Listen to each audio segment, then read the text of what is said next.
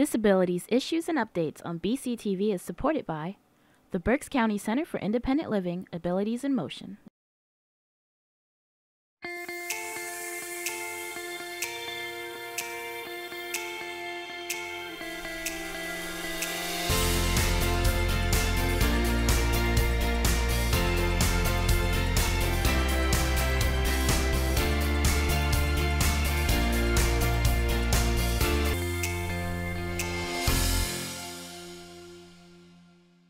Good morning, everybody. Thank you for joining us today here on Disabilities Issues and Updates, where we talk about the latest current events going around in our local disability community. My name is Brianna McGovern. I'm the Disability Resource Manager for Abilities in Motion, and I will be your host for today. Joining us here today is our Fiscal Management Services Program Director, Nikkole Painter, who's going to talk to us a little bit about Abilities in Motion's fiscal management programs. Thank you for joining us here today. Thank you for having me. So to start off, Nikkole, can you just give us an idea of what your role is here at AIM? Sure. As you mentioned, I'm the Fiscal Management Services Program Director. So I oversee a host of programs in our department that help individuals with disabilities navigating things and being able to take control of the services in their own way. Awesome. Can you tell me how you got started here at AIM?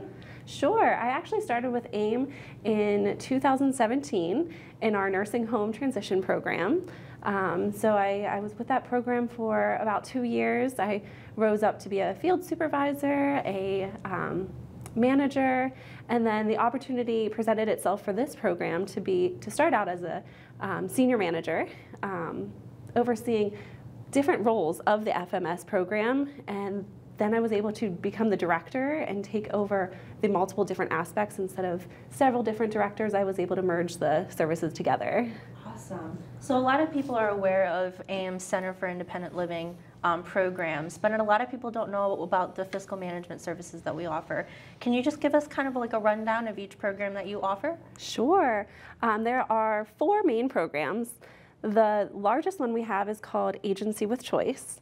With that program, it is centered for individuals with intellectual or developmental disabilities. They're qualified for what's called the waiver program, and we are able to help them with identifying individuals that they would like to become their support service professionals.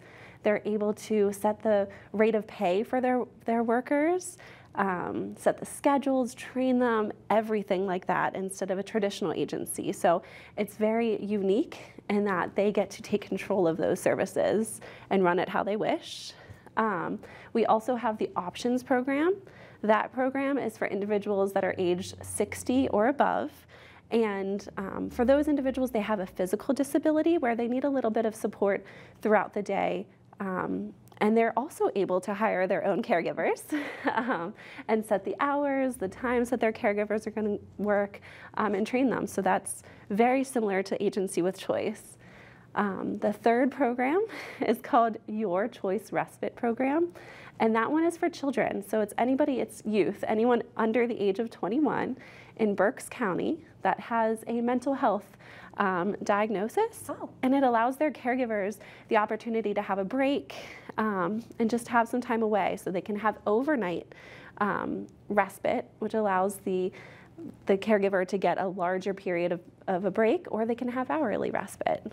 Awesome. And do you guys service primarily Berks County, or do you service outside of the county? A little bit of both. Okay. With Agency with Choice, our 2 main counties right now are Berks and Schuylkill, but we are willing to expand as well. And with the Options program, we're actually in Berks, Schuylkill, and Lancaster County. So that one is through the Office of Aging. So they would have a case manager through the Office of Aging that would make the referral to us. And for that Your Choice Respite program, that is specifically for Berks County. Okay. Now, you touched on this a little bit, and I think a lot of the common questions that we receive, or referral questions we get, is, do we offer what people call attendant care services or at-home care services? And I feel like things like Agency with Choice and Options tends to kind of get compared or is mixed up with actual attendant care differences or at-home care services. Can you explain a little bit about what the difference is between an actual at-home care nurse and somebody with agency with choice? Absolutely. So the agency with choice services, it's specifically, we call them support service professionals.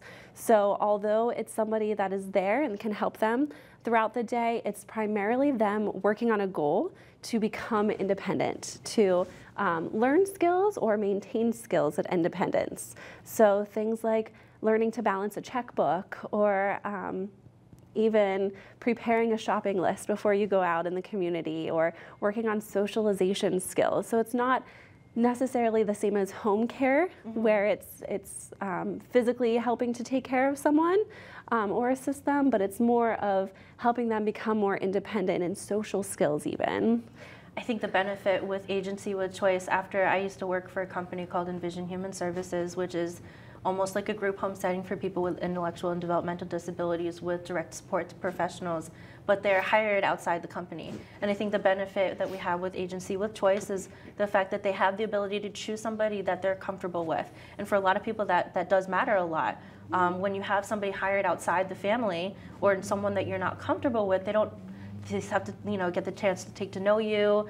And I feel like the level of care may not always be there as much as a family member or a loved one that would be willing to take care of them. So I think it's a great option for those who don't want to kind of go outside the family. Absolutely, and that is the biggest part that I love about agency with choice, is that the individuals are able to come to us with the worker identified in mind already. Or we can help them with identifying workers as well, but they establish that one-on-one support and rapport with that individual. And if that individual is sick, they can call somebody else that they have on staff that could come and help them that day, instead of a traditional agency where they'll just send any worker that they have qualified out to the home. So they really establish a better support connection with this. And that's really what's most important. You want the person to feel more independent, more comfortable, and I feel like that level of comfort is what really helps people to kind of branch out a little bit more. Can you explain how people can get, so you touched on this a little bit, how people can get involved with our services, because there is a process in order to qualify, and I think it's a little complicated, but if you could just touch on it just a little bit. Yeah, absolutely. For agency with choice, in that program, they actually have to already be approved for a waiver program through the Office of Developmental Programs, and that would be set up by the county office. So one of the primary counties that we hear from would be county offices, would be like SAM Inc. They can help somebody identify if they can get on the waiver program, and then help them pick a support coordination agency. And that agency would actually help them write their plan for the waiver, how many hours of services they get, what services they get, and our referral would come directly from the support coordination agency. Whereas the options program, that one I had mentioned, comes directly from the county that they live, the Office of Aging or Senior Services. So they would qualify for a case manager who would identify their needs, identify the hours that they need as well, and send that referral over to us. Okay. And also for the Your Choice Respite program, that one would come directly from SAM Inc. here in Berks County. From a blended case manager would be able to send that over to us. Okay. So when we get calls, and oftentimes we get consumers asking for, especially for those who are in the senior ages, services that can help with things like attendant care services or things that their insurance may not necessarily entirely cover. And that's where we point people over to waiver services. Can you touch a little bit on what waiver services are, or at least what their purposes are and how they can benefit the disability community? Absolutely. Waiver services actually run through the state Medicaid system. So it would need to be somebody that can qualify for the medical assistance. And the waiver service, it allows individuals to have a waive of coverage. Some of the roles for insurance are waived, and the state is able to cover the cost of those services. So yeah. And they do have to try and go through those channels first before they come to us? Yes. Okay. Yeah. That's good information to know. And of course, if anybody has any questions about our fiscal management services programs, please feel free to reach out to Abilities in Motion at 610-376-0010. Nikkole, I want to thank you for being here today, and I want to thank you all for joining us this month, and I hope everybody out there has a safe and a wonderful holiday this year, and we'll see you next month.